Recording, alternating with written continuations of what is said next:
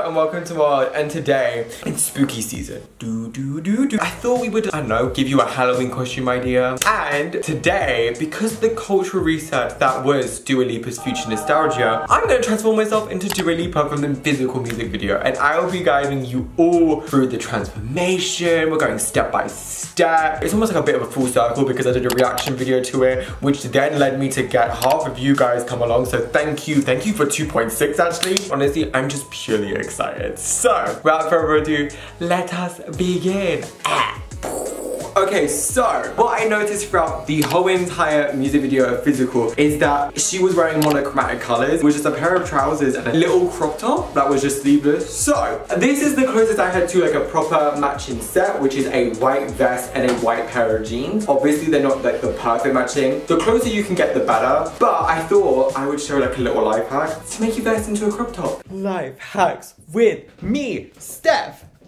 I'm gonna just roll it up to where I feel comfortable. Oh look, you can see my tummy hair. Okay, so I'm gonna stay up to here. I've then got like a hair tie, aka like a hairband. You can use an elastic band if you want. And all I'm gonna do is just twist it around the back. Basically, it's like we're making a bun. Literally watching the footage, I explained absolutely nothing. What I actually was doing was basically twisting the back of my vest into like almost like a knot and then tying the knot with the hair tie so it becomes more of a circle. And we're just gonna tuck it underneath. And woo! You have yourself a crop top. This is the actual one I'm gonna go for like the final transformation. But I'll show you some alternatives if it's colder where you live. And also just make sure this Halloween you stay safe. Wear your mask. Like, as particularly with this, you could do like an iconic moment where like everything matches to your mask. And also don't forget your rings, because again in the music video she didn't actually wear jewelry apart from her rings, so wear them bitches. But let's go on to outfit number 2. So this is actually my second option. If you do not feel comfortable wearing a crop top, that is completely okay. I've got your back, Jack. I thought this one was quite cute. This actually reminds me more of what the guy was wearing. So if you look at what the guy was wearing, he's actually wearing a ribbed type top with again matching bottoms. And these are the closest trousers actually that I could find from the Physical music video. I'm actually gonna put down below some matching sets if you really wanted to be like matching. I actually want to wear this out right now. This one is just easy and cute. Now also for shoes, it is exactly the same rule. Match, match, match. In the music video, she was wearing a pair of heels. I don't own a pair of heels for myself. What I would recommend is actually just going for shoes that are either the matching color to your outfit. So for example, for the white look I done in the first one, I actually went for my white Converse. Or for this one, something tonally, so I went for my bright pink Air Forces, which are so comfy.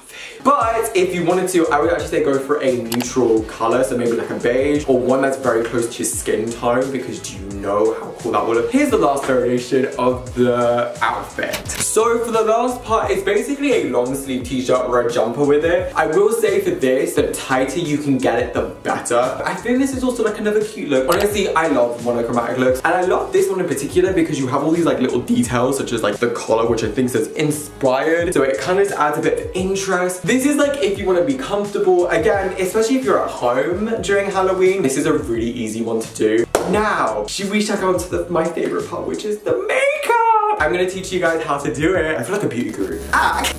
Let's start the makeup. If you're wondering like who actually did the makeup, it was by Lisa Eldridge, who did like the Physical and the Future Nostalgia looks. And the one I'm gonna take specifically inspiration from is the pink one. If I keep on looking down, my mirror is here, and I'm gonna keep on referencing the photo. Look how pretty she looks here, by the way. We've actually got a wig, so you get to see me embarrass myself and try on a wig.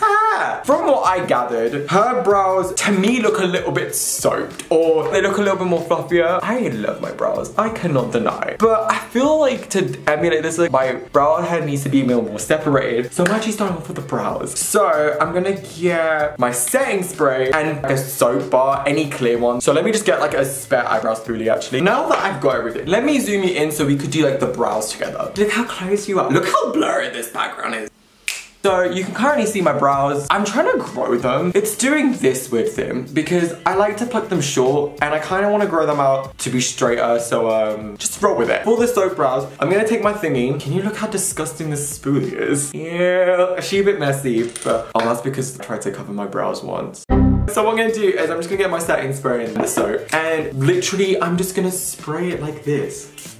Then we're gonna get this spoolie, you know, this little genius invention. It's just dripping everywhere. And I'm just gonna run it through the soap, like, ooh. I know that some people actually use hairspray, like the beauty guru I adore, the Brooks Brothers, uses hairspray. So what we're gonna do is we're gonna mess it up through the brows. I'm literally just running it through. What I didn't explain was basically when we're running the spoolie through our brows, we wanna make sure it's pretty rough. So we're really trying to get in there and really disturb the way the hair naturally is placed and flows. So then we are able to manipulate to any shape that we want to. Also, you know how pale it looks? Do not worry, it will go away because the soap dries clear. And then what I'm gonna do is actually just brush them all up. So we're basically gonna look a little bit like Wolverine. And what I'm gonna do is instead of just keeping it up, what I'm actually gonna do is I'm gonna curve it so it does that. So then my brows end up still kind of following the shape. So instead of like going upwards, we're gonna go like up and then curve. I am so sorry you can't actually see what the heck I'm doing. Why filming stuff? Why? Once we have this glamorous shape, you can see that the hairs have started to be spread out. What I'm gonna do is get my eyebrow pencil, which I would recommend to everyone, the Maybelline Ultra Brow Slim Pencil. It is genius. What I'm gonna do is actually imitate her brow shape, because her brows versus mine actually do curve down. So what I'm actually gonna do is curve mine to go a bit more down. This time, instead of seeing my forehead, you see my scalp.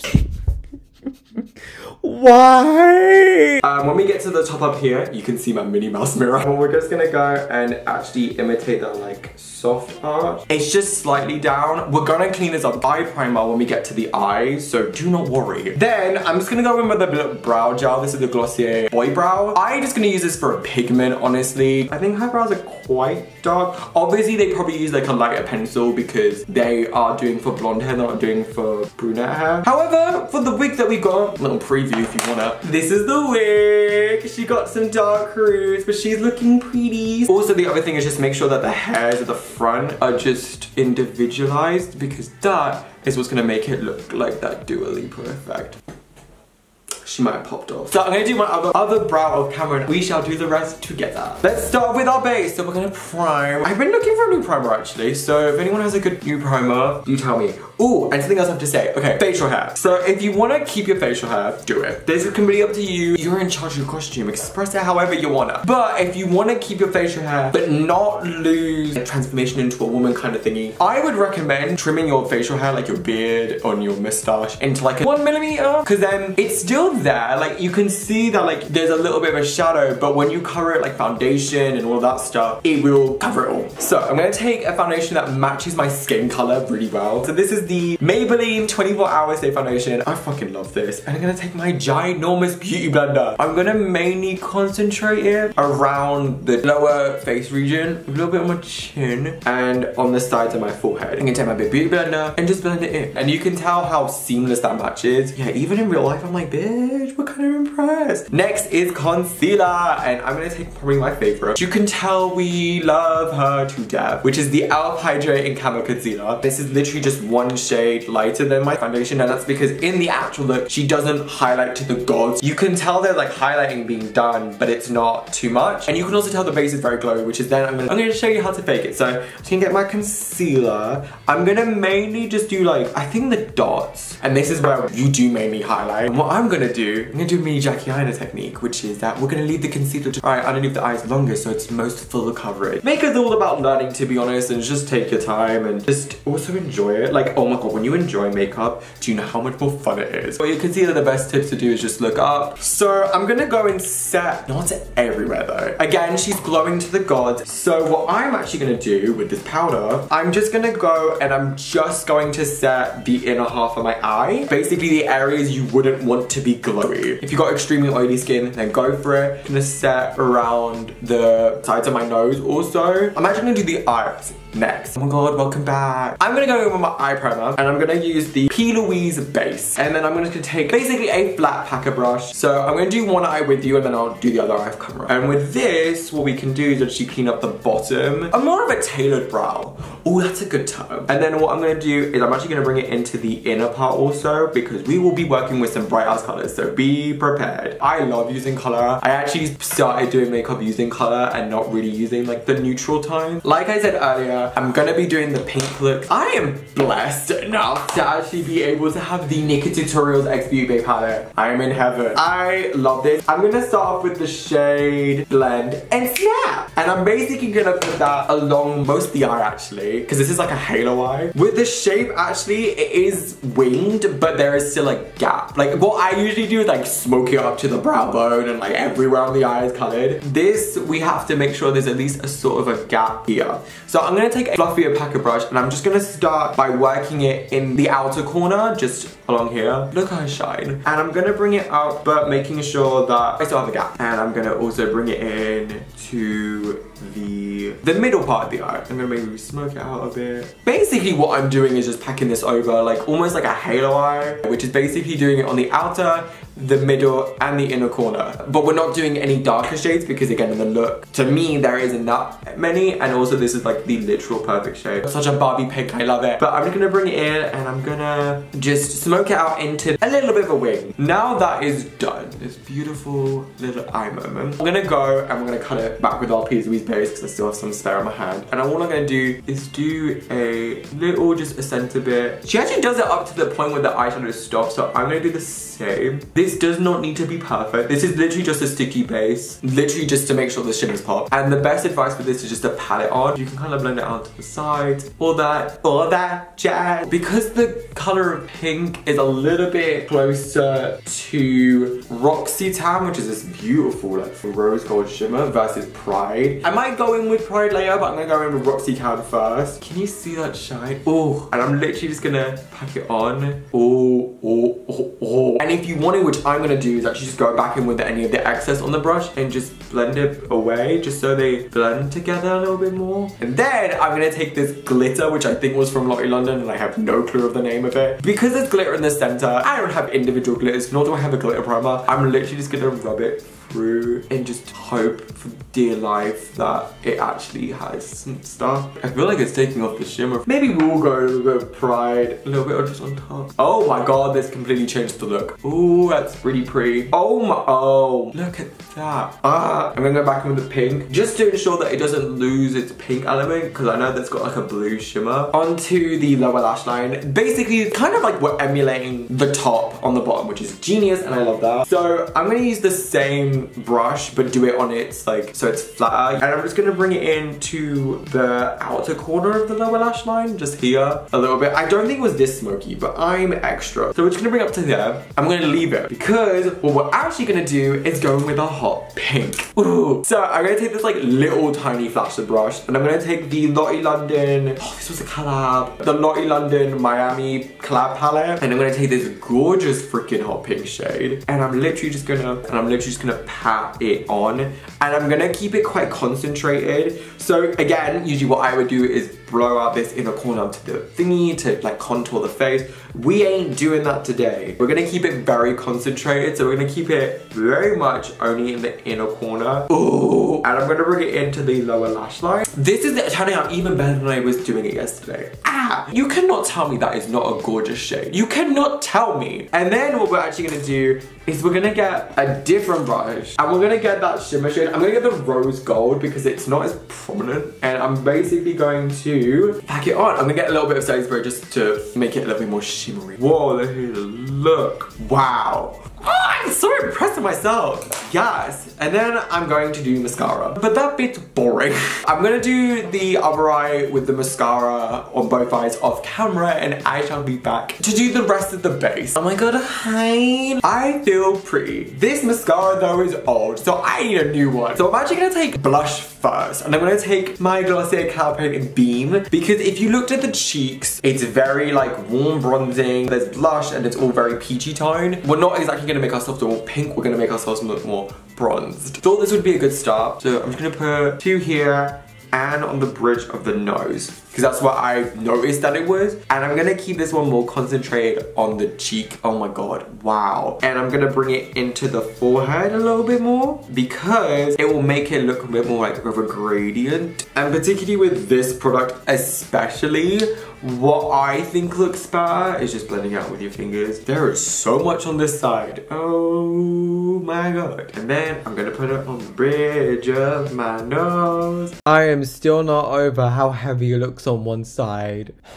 Next, what I'm gonna do is gonna take my bronzer. For my bronzer, she looks like she's pretty much bronzed actually up to here. Like it's more of a central way versus like a curved way. And it is a little bit also on the bridge of the nose as well. I'm gonna take this brush because it's angled. I'm able to be more directly be like, oh, I know I'm gonna put it. This is the CYO bronzer. There's so many good bronzers, like the Fenty Beauty one. I really want that so badly. Instead of doing like a curve in the figure of 3, we're gonna bring it more in. That is an intense amount of bronzer stuff. I'm also gonna do it on the bridge of the nose because I kind of noticed it was a bit mixed. We want to look a lot more bronze than we do like blushy. You can go back in with blush. I feel like because the blush is pretty intense already, I'm actually gonna leave it for the moment because the next thing I'm gonna do is highlighter. Now, if you know me, I love to glow to the gods, but today we are not doing that. Today, we are going for a natural effect kind of glow. If you look, she is glowing to the gods. That might be like due to the time of day, but she seems very glowy, which is why I said do not set because we're going in with cream. I'm gonna go in with the Benefit What's Up highlighter, which is a very like naturally dewy glowy highlighter. I'm gonna go in for the high point and then I'm gonna go in and do almost like that. So I'm gonna go from the high point all the way to the top of my mouth and I'm gonna blend it out with my finger. This is why I also said not to set. Creams on top of powders get all messy. So this is why I said do not set your foundation so you are able to blend all the creams together. Can you already see how like it's looking a little bit more natural? I do prefer blending creams with my fingers. And again, for my oily powers, you're probably just like, no, I don't want to look like I'm sweating. I would also recommend maybe using a powder highlighter to imitate the look. Using a highlighter that's very buildable. They are so good. Can you see how we're starting to look a little bit more like dewy in that way? The setting spray will also come into place because it will make us even look more dewy. Also, it's the forehead because what I notice when I like glow is that it kind of does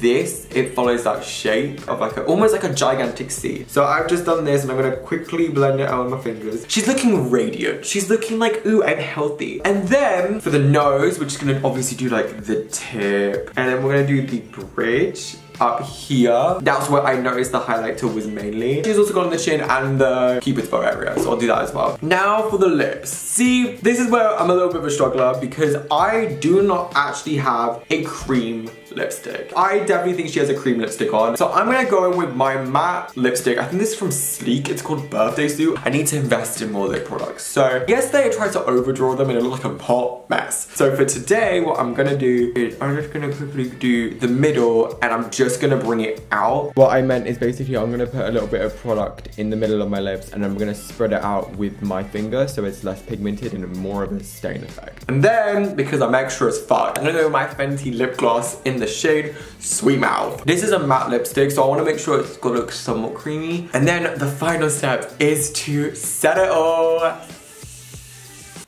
This is the final look. What do we think? Do I look like Dua Lipa yet? It looks healthy but yet fun and I'm feeling gorgeous. Next part is going to the wig. And now onto the bit that most people have been waiting for, the wig, the moment of truth. I'm going to get this sock looking thingy and put it on my head. Where the? There we go. Wow, I've never looked so beautiful in my life. And now I'm going to attempt to put it on. There's so much hair everywhere. Why do I look like I'm such a big forehead? Is this it? Oh, Jesus. Do I look like Ew, just looking at Ooh. Ooh, wait, she might be a moment. I don't know why on camera I look like an egghead. God, it'll work. I just don't know how to wear a wig. Like, I would wear it like this, to be honest. I'm kind of feeling this. Let me show you the final transformation. All night, I ride with you. I know you got my back, and you know I got you. So come up, come up, come up. Let's get physical. You know you enjoy your transformation. Comment down below any more transformations you want to see. I shall see you guys very, very soon with a new video. Cheers, adios, goodbye people, goodbye.